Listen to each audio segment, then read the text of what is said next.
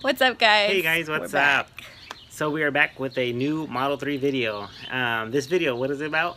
It's about all your answers to the questions that you guys left in our previous video, which we'll leave a link right here, somewhere up here. Yes, so let's get to it. Straight to the Model 3.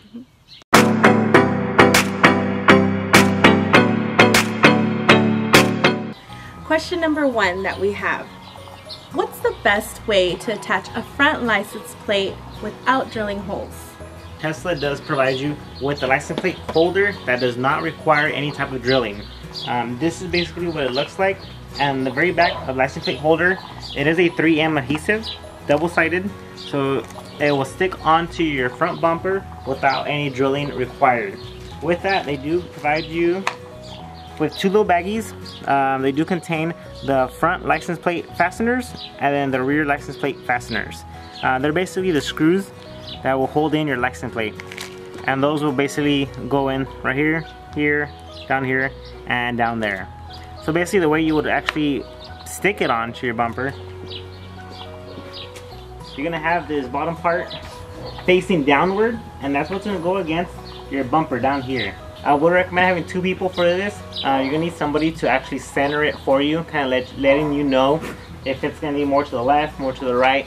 Basically what you have to do, peel off the tabs, and once you get that peeled off, that's when you have somebody help you center it, and just push it up against your bumper. Hold it for a couple of seconds, applying some pressure, and after that you'll be good to go, and you just bolt on your license plate. Okay, question number 2 is, if you have your seat and mirrors set to driver A, does the seat move all the way back when you exit the car? And if a second driver B enters the car next, will it go to their settings? And the answer is yes. Let us show you.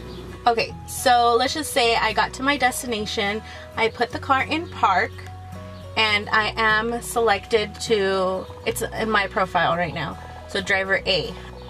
I take off my seatbelt, and because I have already pre-selected the box in my driver profile to do the easy entry, my seat will go back all the way and the mirrors will be adjusted when I take off my seatbelt. And there it is. It's easy to get out of the car. So now let's just say I am driver B, and right now it's an easy entry mode, but all I have to do is press the brake pedal and it goes to the previous driver profile. But let's just say I'm not driver A, I'm driver B.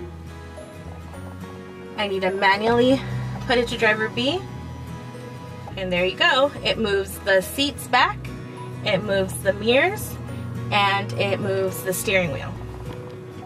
Okay, so question number 3 has to do with our phone keys and how they work exactly. What happens when a driver and a passenger have both phone keys with them? What happens when the driver gets out of the car to all the features inside while the passenger is still in there with their phone key? We'll check that out right now. We are in the car and we both have our phone keys with us with Bluetooth on, and I'm about to go out right now, and let's see exactly what happens when Frankie stays in the car.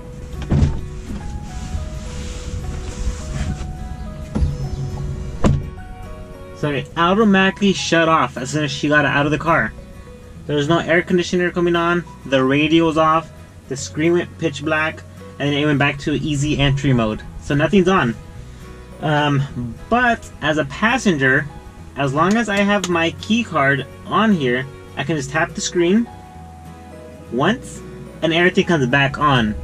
The screen's back on, the AC's back on, and even the music comes back on.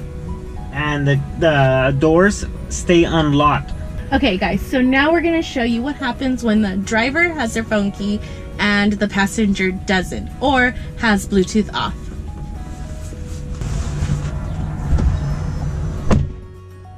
Alright, so as you can see, everything got turned off right away. No AC, nothing. Everything's off. The mirrors got locked in, so I'm locked in right now. And I still have access to the screen. And the air is still on right now. It just turned on. And I am able to open the door from the inside, and it unlocks the doors. And when I close the door, it goes pitch black. I still have access to it. So everything still works. The screen still works, the AC still works, and the music still works too. Question number 4 has to do with the speed of the Model 3. It is, what is the max speed? Because our odometer is digital, you cannot see the max speed displayed, but our max speed is 140 miles per hour, according to Tesla. Question number 5. Does the Model 3 have OBD2 type diagnostic port? And the answer is no, not exactly an OBD2 diagnostic port. So it's just like Yvonne said, the car does not have an OBD2 port, but it does have a special diagnostic connector. It's still located under the driver's side, and it's basically that small little 5-prong port. I don't know exactly what they call it, but that's the only connector down here in the car. My best bet is that that's for Tesla only. They have their own computers, their own connections. So I'm pretty sure that's something they would use to hook up to their computers and basically diagnose the car in that way. But that's the only port that's in the car under. But I don't know what they call it exactly. Question number 6 is, what does the manual say about towing capability? Go to owner's manual, under specifications, vehicle loading, you scroll all the way down. Talks about towing a trailer. It says, warning, do not use Model 3 for towing purposes. Model 3 does not currently support towing. Towing can cause damage and increase the risk of a collision. Caution, using Model 3 for towing before Tesla approved towing components and accessories are available may void the warranty. So it looks like right now the Model 3 is not able to tow a trailer. Question number 7. Are Slacker radio and the LTE connection subscription based? Okay, so the car does come with the LTE connection already and Slacker radio. Although if you have a Slacker account, you can sign in here.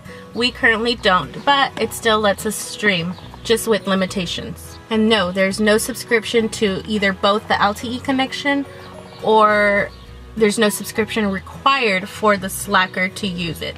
But like I said, there are some limitations with using it without a subscription. Question number 8. Do people stop you to see the car and ask questions, or is everyone there just used to seeing Teslas? So where we live, they're not common. We do live in a small little town, so we do get a lot of people that you can tell they're staring you down. You can even tell that they turn around, like they're just like, what kind of car is that? Yeah, they're curious, and sometimes get scared that they might snap their neck. How fast they're turning. They're just like, but we do get it a lot. A lot of people do stare at us. I feel like a number one thing that everybody asks us is that, what kind of car is that? We have had a couple people come up to us, yes, and they asked us about it. And they were already familiar with the Model 3, so that's why they came up to us and asked us about it. One particular gentleman, he was about to leave his card on our windshield as we were approaching our car coming out of Target, and he basically just wanted to see if he can take it for a test drive one day, if we were willing to do that for him. Yeah, I also had another guy who said he put his reservation down. He put it down on the second day when it was announced. So he said that he's still waiting for it. I don't know how much longer for those of you who are still waiting. But I gave him a ride in the car and he loved it. I mean, he said it's going to be worth the wait. So back to your question. Yes, people do stop us and stare at us. Alright guys, so that is it. Our GoPro just died. So that's why we're filming on our phone right now. But thank you guys again for all those wonderful questions. Sorry if we didn't get to answer any of your questions today, but we will soon. So stay tuned. So don't forget to like the video, subscribe, turn on your post notifications, that way you're alerted when we do post a new video. Share the video with any of your friends, family, or anybody who has a question in general about a Model 3. We're trying our best to give you all the info we can on the Model 3. And thank you again for watching our adventures through our lens. Yes.